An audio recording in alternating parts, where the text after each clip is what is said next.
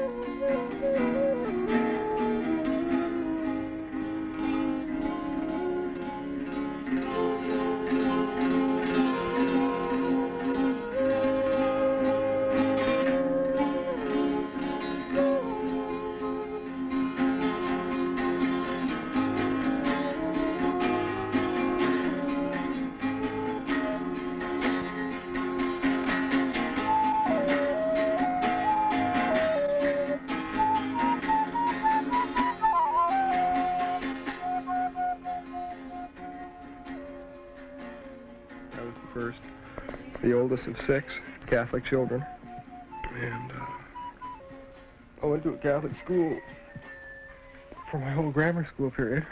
It was astutely Catholic, but by the time I was 11, I kind of demanded that I be put into a public school, which my parents did for 2 years. But then I started turning into such a little scalawag, responding to the early vibrations of the rock culture, wanting to have a ducktail, and all the accoutrements of a young ho-daddy in 1957 or 58. And so I was put for a year into a fine young man's school. I was miserable at this prep school, but on the other hand, my mind sought constantly for a means of escape, and so I really fixated heavily on the ocean as a symbol. So I started surfing that summer. My identity became so tied up with surfing. And surfing was a stimulus so strong, you know, it was really good for me physically, plus it got me going through the motions of finding things, exploring California. It's so precarious, you know. I mean, you're literally inside a tube of water. You're in the eye of the wave, and it's terrifying. It really is. But it's also exhilarating, extremely psychedelic. Your senses are just barraged by energy. I've been doing it for 12 years. And I still relate to it, but it's not, I used to be a surfer, you know, first and foremost, you know, and now I might think, well, but I'm really a mammal.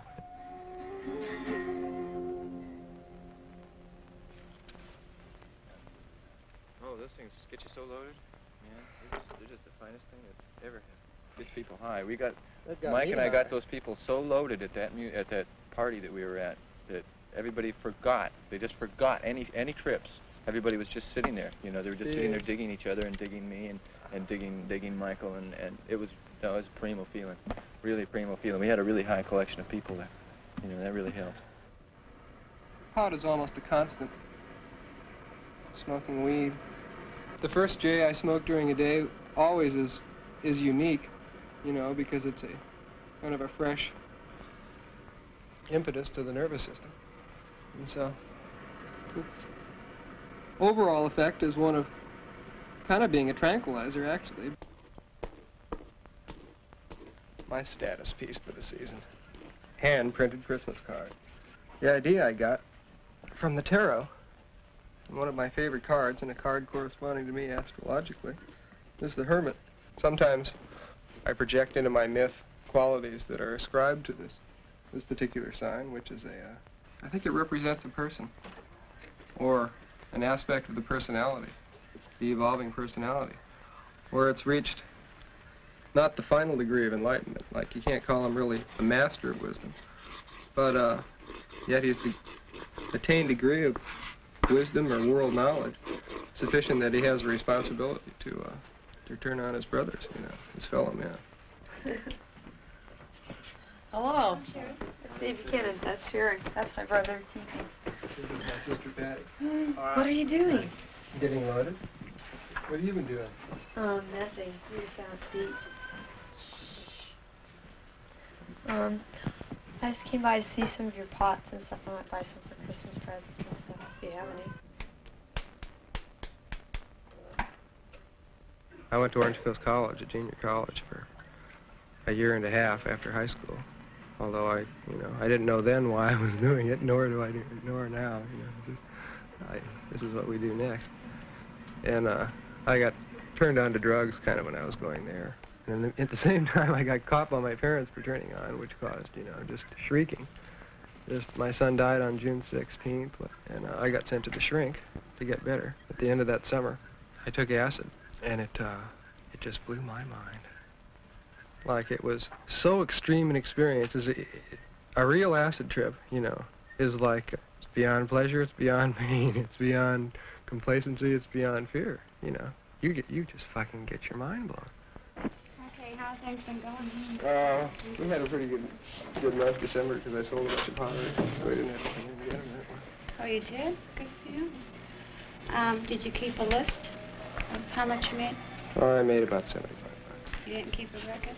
No, because I gave so many of them away that I'm not even sure. Are you still doing this?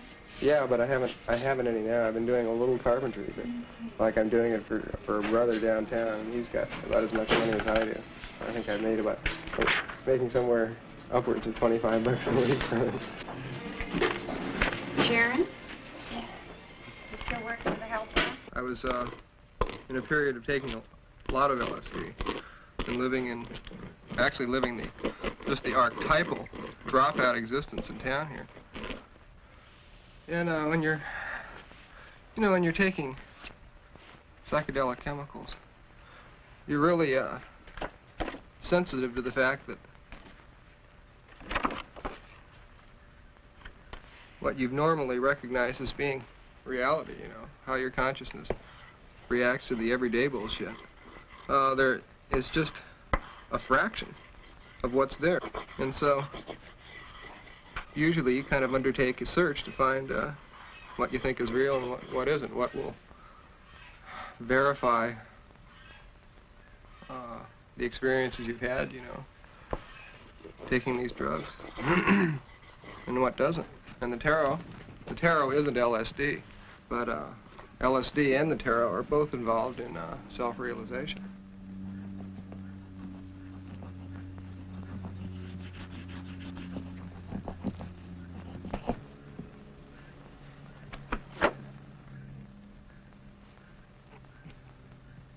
You have been looking for work, haven't you? Oh, yeah. Well, Okay, like, I'm not idle. I built that bedroom before you came. I don't get out of light. Where? That extension out there. I may build on an extension of the bathroom. But I live in I don't know what you'd call the community I live in, but nobody's got any money. So, like, I work every week, but sometimes I do it for free. I used to work at the Akron. About a year ago, I worked at the Akron as a display man. But besides some, I couldn't work for the Akron because of some of the things they were selling. I just couldn't believe it, like they were selling DDT and things.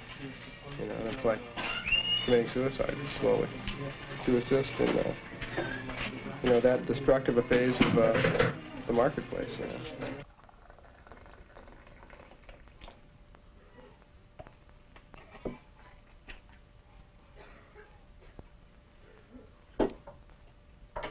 I've taken just about every psychedelic except for organic mushrooms. I don't know how many times I've dropped. I could probably estimate around 150. Most of it's been a waste. Most of it's just been a burden on my nervous system, frankly. Maybe the 150 doses, trips I've taken, 10 really stand out. 10 really were psychedelic experiences. I just didn't take enough, or I took too much in the wrong place, You can really goof taking the things, that's for sure. If you're in a hung-up state, and you take them, it's going to focus right in on that, usually. And you can have what is called a bum trip, which is just meaning you get swept away by some unresolved aspect, and you can't get free of it. Bum trips are all kinds of things, but they can really be avoided, I think, a lot. I did it 2 years. I did it last year, and I didn't like it at all, so I didn't do it for a year, and then I did it 2 weeks ago for the Christmas formal. For the Christmas formal, it's a fucking sacrament. Just see, because Christmas formal last year was so funny. I thought, well, maybe, I didn't like mescaline before, but I had such a good time. It was just so funny. It's a nice chemical. It stimulates nice parts of your consciousness. Well, I think these are times where, if we're going to survive on a very large scale, we have to stop acting blindly, you know, acting by impulse and on an ego level, and investigate what we really need as a whole being and act in accordance to the needs of the species, rather than what TV tells you that you ought to be. And mostly in terms of what you consume and what you can afford and what you own. And acid definitely does that. It cuts away the bullshit. No stocks or bonds? Do you have any court-ordered payments? Child support, alimony, payments, probation department? Are you attending college or receiving any training? I'm receiving lots of training up at the pottery school, but it's just on a, there's no capital involved, it's just brotherly love. You know?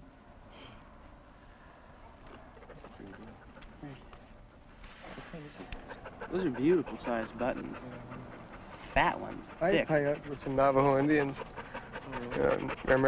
Native American church ceremony. Out of sight. That's the last time I've taken psychedelic. It was so good, I haven't wanted to since. Yeah. They know how to use that medicine. So good. If you take a cap of mescaline or psilocybin or LSD, you're taking a cap of whatever somebody decided they were going to make and market, you know, because this stuff is part of the marketplace. Yeah. And so I don't take commercial LSD. I just don't do it because I've, you know, too many fucking times I've taken a drug, and in 20 minutes I've known I've taken some bum fucking drug. So peyote, there's no doubt. You know who made it. The fuzz, there's kind of this spiny fiberglass-like fuzz in the center, and I'm not sure what the chemical content is, but it's repulsive to eat. Actually, the fresh peyote cactus is repulsive to eat. You need oranges with it. You need one piece of orange with a button, and it tastes really good. It's a good combination. You just take the fuzz out and put it in water and make a tea out of it. You should boil it for about 2 hours at least. Make a tea out of it, chug it down as quickly as you can. Chase it with an orange, and don't eat anything before, because it'll come up. The psychedelics, if you relate to them as a sacrament, you will have the experience more times than not that you would expect of a sacrament. Like when I had my first communion, I waited, you know, like I was so prime. I was 7 years old, and I went, and got the host and swallowed it, and I sat there and waited, and the priest had give me a nudge and say, go on, because there were a bunch of kids after me, because nothing happened. But I can guarantee it, man, if you take a psychedelic, something will happen every time. Heaven or hell, it's all within you. You know, there's nothing in the LSD that isn't in you. You know, all it is a catalyst. I want to go hiking. Let me at it. Get me out of this town. I know, I use all my energy at first. I just kind of... I know it. Plop. And I don't want to plots around here because we got to drive. Oh yeah, that's good. Psychedelics, man, that's another good thing about them. They turn you on to levels of play that you'd never have the hair, you know, to break your facade to do. And you need it. It's in the organism. You need to play. You need to just get up and nudge your pal, you know, and go through a couple of boom, boom, boom, boom, you know, and shit like that, making faces.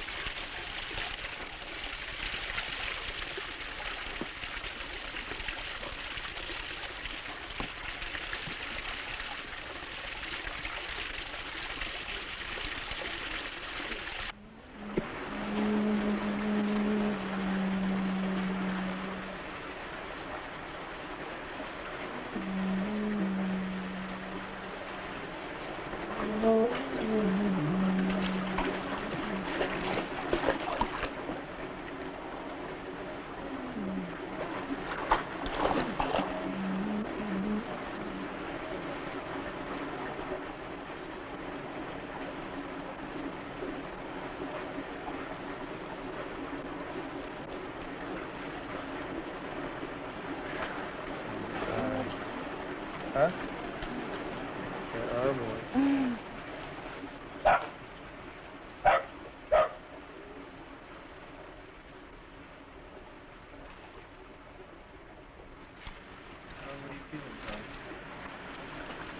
An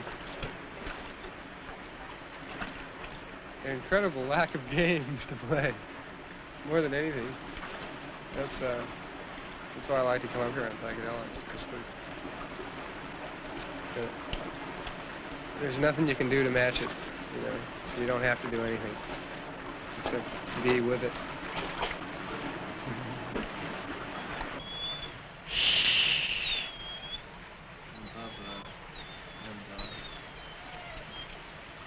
What's going on inside your head, Michael? Can you tell us?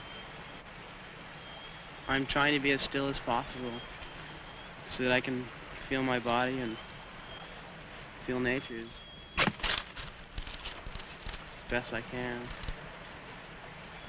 I feel really good. I feel really...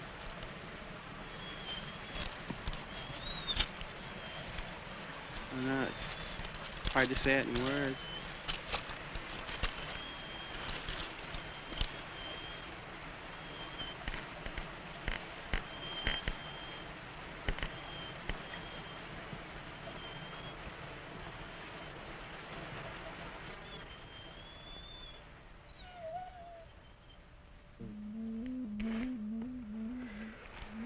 Peyote doesn't let up. How do you feel? Really merged with the rest of the energy around me. I feel really good. I must have gotten contact high, 'cause I'm loaded. But it's, psychedelic loaded. Mescaline is so earthy. Starting to see lightning flashes out of the corner of my eye. That's a sign that I'm really loaded. The brotherhood of man. I really believe in it. And that belief is probably due, in part, to acid trips, because I've experienced it, you know, or I felt that I was experiencing some incredibly real, living link between myself and the rest of the human organism. And I believe in that vision, you know. C'est beau.